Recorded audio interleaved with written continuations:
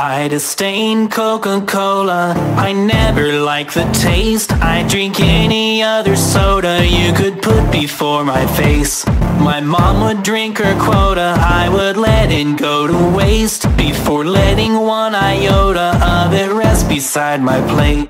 Their labels don't excite me, never were a novelty. So many things delight me, they did not quite honestly. She's certain to remind me if I wanted quality, I'd have to go and buy me that divine and flawless drink.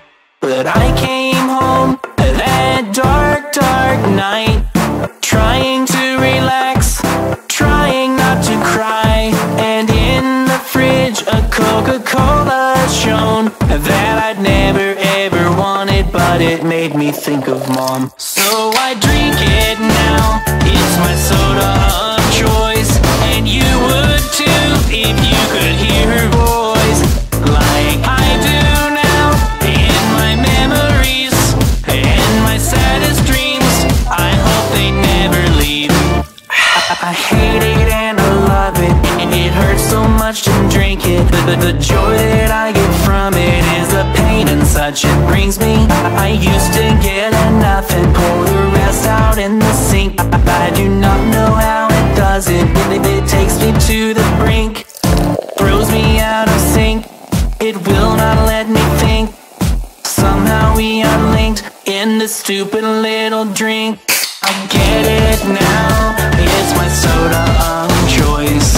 And you would too if you could hear her voice, like I do now in my memories and my saddest dreams. I hope they never leave. So I drink it now because she loved the taste. I've been learning how so I can see her face, and they all mean well. As they say it fades, it makes me so afraid they'll leave without a trace. I drink it now, so afraid, my memories without a trace. So I drink it now, so afraid, my memories without a trace. I get it now.